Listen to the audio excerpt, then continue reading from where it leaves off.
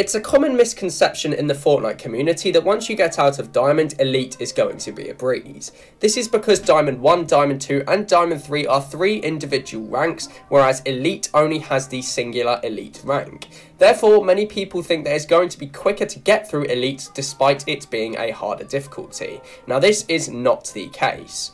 Elite is much more difficult and the progress is very slow. Even if you drop high kill wins, you barely move up percent and it can get very frustrating to try and play. So in today's video, I'm going to focus on the most advanced and technical tips in order to help you guys rank up through Elite and get onto Champion and then Unreal as quick as you guys can in Fortnite Chapter 5. If this video does help you out, please make sure to smash a like and subscribe. We are currently very close to 3,000 subscribers. If you guys are seeing this, please make sure to head down below and smash that subscribe button. Now, without further ado, we're going to start off with the beginning of the game and move through with all my tips. Let's get you guys out of Elite. So to start off getting out of Elite, we want to analyse the early game section of the game, as this is very important and key in setting yourselves up to be how successful you are in the game. Now obviously we have talked about drop spots, and by now you should be going to a regular drop spot, which could be on the outskirts of the map if you're looking to play more safe, or a name location if you're looking to play more aggressive. But again, a drop spot which you're familiar with and which you go to every single game to build consistency within your game. Now we're going to start off talking about how to get to that drop spot as quick as possible, because I know a lot of common problems that we all face is dying off spawn, as let's face it, that's the only way in which you lose progress at a decently fast rate is due to off spawn deaths. So now I'm going to show you guys a tool that is going to help you win off spawn a lot more. Okay, so this tool right here is what is called a drop map. Now as we all know, when we load into the game, we get a bus route. Now this bus route varies game on game. Again, it's never really going to be the same from one game to the next, so every time we load into the game, we're going to get a new bus. Now what you guys need to have open is landingtutorial.com on another tab. Now I'll leave this link in the description down below if you guys would like to use that link, obviously, to get this exact website, and this is free.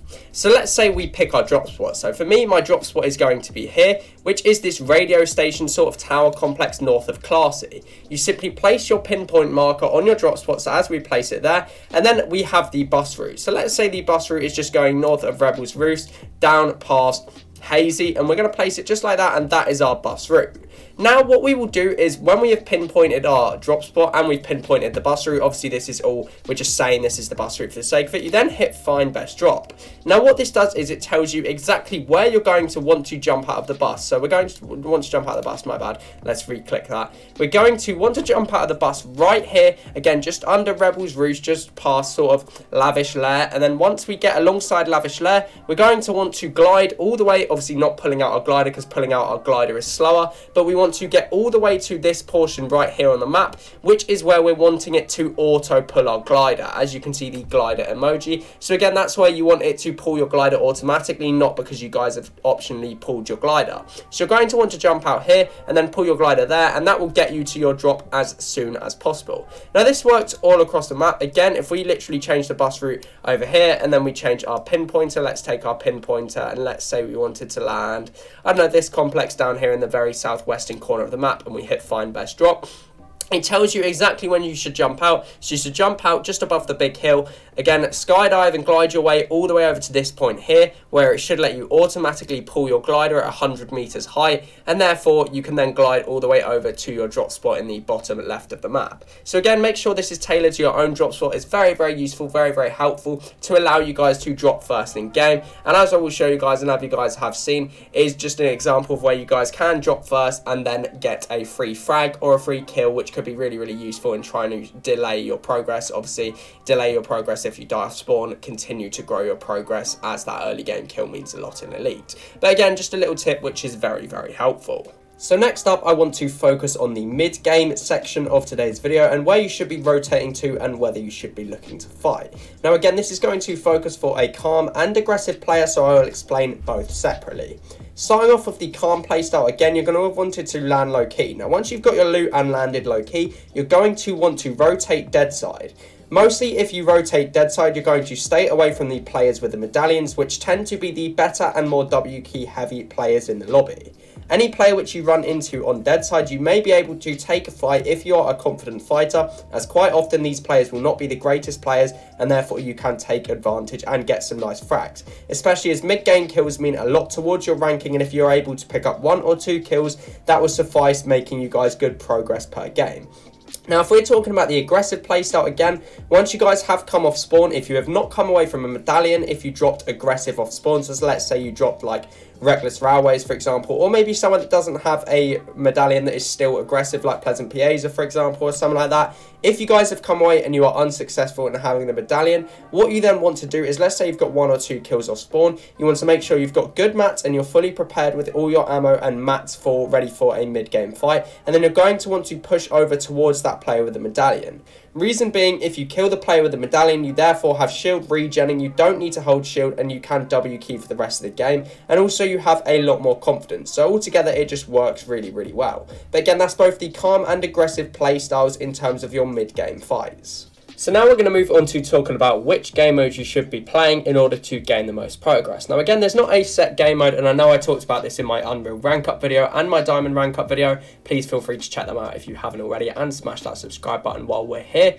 But again, there's not a particular mode that does anything quicker than the other. My personal favourite modes to play are solos and squads. If you're a good solo fighter, then it is very, very easy to pick up progress just by getting a couple mid-game fights. Again, once you secure that medallion, you can continue keying. Now, as we quickly talk about the medallions have actually been nerfed in the recent update. Again, if you've only got 1 medallion, that takes, I think there's a certain time before it starts healing you up, and it only heals you up to 50 shield. So again, you will need to be carrying big pots now if you are going to fight for that medallion, but it sort of balances out the lobby, means there's not really one player running around stomping the whole lobby, so definitely a better opportunity for you to pick up some mid-game kills. But like I was saying, I think solos is one of the good game modes because you gain a lot of points if you kill another player of your rank, because they view you as a good player within the rank. And squads, especially if you guys can just run through your lobby, if you have 3 very similar skilled friends, that works particularly well in trying to gain you guys progress. Now again, I've talked about in my previous video, there is a lot of different creative maps to help you guys improve, so we're not going to go too far into them in today's video. But again, if you're looking to just improve your fightings, focus on speed, realistic 1v1s, again, this is all in my previous video. If you guys are looking to find all this information out, it will help you out. But in terms of just improving your fighting, speed, realistic 1v1s, Martos Turtle Wars is very, very good for your box fight opponents. But again, you're going to want to be focusing on your main middle game and obviously early game fights, as they're the ones that tend to be the most scuffed when you don't have good enough loot. Now let's talk about the end game of these ranked games, which is the final section of today's video. So the last section is going to be on your end game fighting and what you should do end game. Now most often, if you're playing duos, for example, you might get like a 10-player half and half, or even less than that, because these games tend to die out very, very quickly. But a few things I want to touch on is kills later in the game are worth a lot more. Now the reason behind this is because people at the end of the game are viewed by the ranking system as better players because they have survived until the end. So if you take out a player in the top 2 teams, you're going to gain more progress than if you took out somebody in the top 49 teams, if that makes sense, for example. Obviously because they are viewed as a good player within that rank, and therefore if you've eliminated them, you are viewed as a very good player within that rank. So Epic's ranking system works in the fact that it's going to rank you up really, really well. So again, just a balance of an overview of what we're going to be doing in our games. You're going to be landing low key off spawn, looking to pick up 1 or 2 mid-game kills. Again, you can go for that medallion if you want, but that has since been nerfed, so there's not huge emphasis on it. You don't need it particularly. But again, you're looking for 1 to 2 mid-game points to cover the bus fare, as there is bus fare in this rank. So bus fare is going to take off a little bit of your percent when you start the game, which is why you want to make sure you're making it off spawn consistently, which again is why I showed you guys the drop calculator, or the map drop slots, obviously to get the best drop to your drop.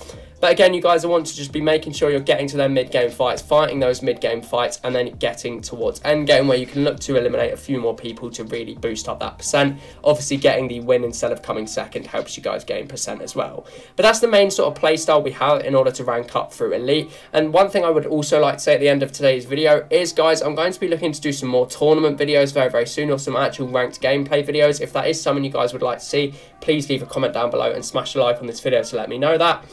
Anyway, without further ado, thank you everyone for watching today's video. I really hope it has helped you out. Make sure you've dropped a like, subscribe, and I'll see you guys in the next one. That's all from me.